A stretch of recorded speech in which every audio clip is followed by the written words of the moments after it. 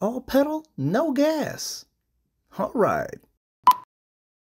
Perfect. Good here. Anywhere that you're comfortable with. Got it right here. All right. We're here at SEMA 2021, and we're at the Ford booth, and really it's half the hall. They have so many cars on display, and they are quite impressive. From the ICE cars, the gas-powered cars, to the electric, they are just, I'm sorry, you're taking over this show. It's amazing. I spent half of SEMA at this show, at this booth, just gushing over everything that you have going on, and then you bring out the Shelby. The Shelby, which for a lot of people, they look at Mustang, they're like, that's great, but they look at Shelby as being like their top tier, their bench. And I've heard that people thought that Shelby wouldn't make an electric car version, and you were telling me in 2011 he was already on board? Oh, absolutely. That's amazing. Carol was all about innovation. So if you ever got to know him, did you ever meet Carol? I've never met him. So I worked with him the last 16 years of his life. Yeah. So I got to know Carol very well and knew how he thought and so forth. But in 2011, we actually got him on film talking about a variety of things. Yeah. But toward the end of the interview, he actually says, you know, I'm 88 years old. He says, I'm excited about all the different things that are coming up. He goes, the different powertrains and so forth. And I know that, there's hydrogen, there's all kinds of stuff, and there's electricity. He goes, you guys are going to do some really cool stuff, but at 88 years old, probably not going to be around to see it, but I'm excited about it. And so we've got him. So he was and once you got to know him, he was always about something next. The newest, the latest, the greatest.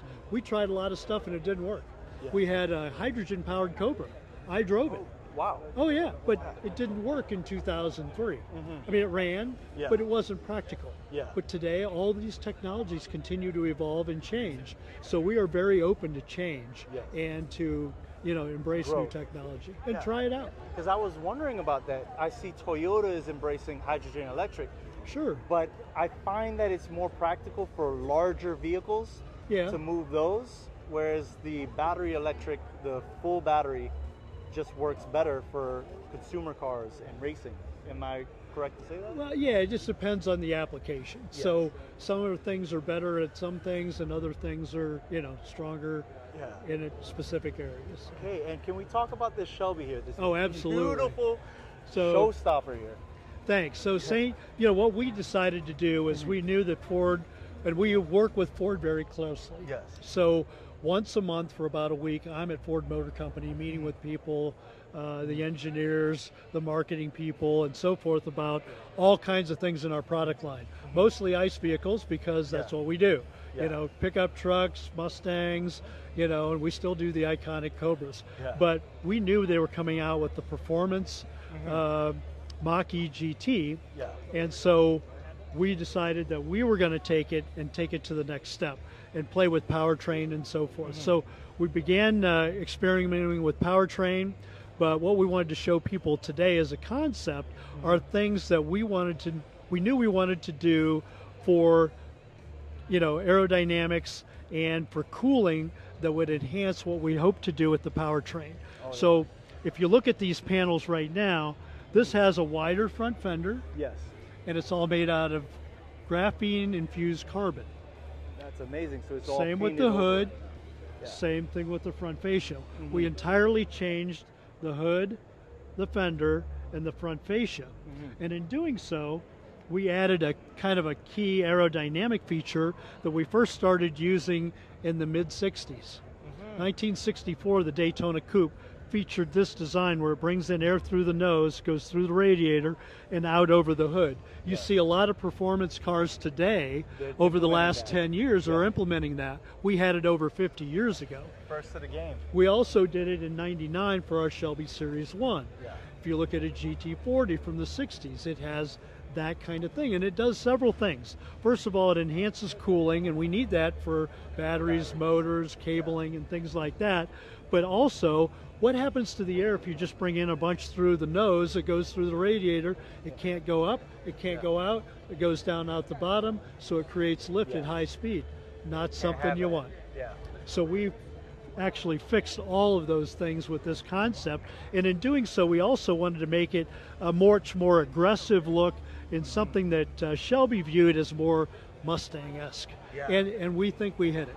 This oozes style. It just oozes I'm glad style. you think so. And I was seeing the chairs, the seating. Oh out there. yeah, so we partnered up with Recaro, and they make a great seat for our Shelby GT500s and 350s. So we had them make a seat very similar to the 500s, put the new seat track on it and so forth. And so these have all the original power features and everything, just So like all the factory creature seat. comforts are in there. So you're absolutely. not pulling anything back away from Nope. the drivers, and they're going to get an amazing. It's got a sports great car. driving experience. It really does. And we're working on springs and suspension and programming of the Magna rides. Yeah. So it's a whole lot still a more work than in stickers progress, and scoops. But it's come so far that it's ready for display, and it's quite impressive. While we're talking, people are just tunnel visioning straight to it. Looking at it is amazing. You guys have it on display here, confident. Everyone loves it. No one's gonna damage it. No one's gonna. I'm in awe. I'm in awe right I'm now. really glad. Yeah. I'm glad you're Yeah. happy with it. I gotta Because that's say, what we wanted to do, is gauge interest and so forth. And people like yourself that are enthusiasts, you and your father, Yes. pretty cool stuff. Yeah, it's amazing, and I know he's going to be kicking himself that Yeah. he couldn't make it, but more for me because this is amazing. I'm going to take a once around the car, and this. So the wheels are their own too. Yeah, right? so we did the wheels and we run the Michelin tires. We didn't have the tire we wanted right now because Michelin has an actual EV spec performance tire. So it's actually different compound and different pressures and stuff that enhance range Yes. and handling at the same time. Again, last time, in fact, I'll say this: wonderful car. You did a good job. You did a good thank job. you, Well sir. done. Well done. Yes. Thank yes, you, sir. Yes. Yes. Yes. This, I must say, I feel like I have to hold my pinky up when I refer to your car, because this thing is classy, classic. And what I love about Ford and Shelby and what you guys do is you're not afraid to pull from the past and to bring it to the future, or to just go forward. And I have to commend you guys on that. You guys have done a fantastic job. Yep, thank you. Seriously. Thank Through you. the generations. Yep. This is amazing. It's a Thank great you team of again. people. Saint, Definitely. really nice to meet you. It was a pleasure. Thank you again. Awesome. This is so cool. Now, do I refer to you as St. George? Yes, St. George or Saints. It's my Saints. real name, yeah. Okay, well, I'm just asking. I And wasn't you sure. are Gary? Gary Petterson. Gary Petterson, all right. Yes. And what is your position in the company? I'm president of the company. Somebody had to do it. It's just Mike. It's okay. I'm sorry.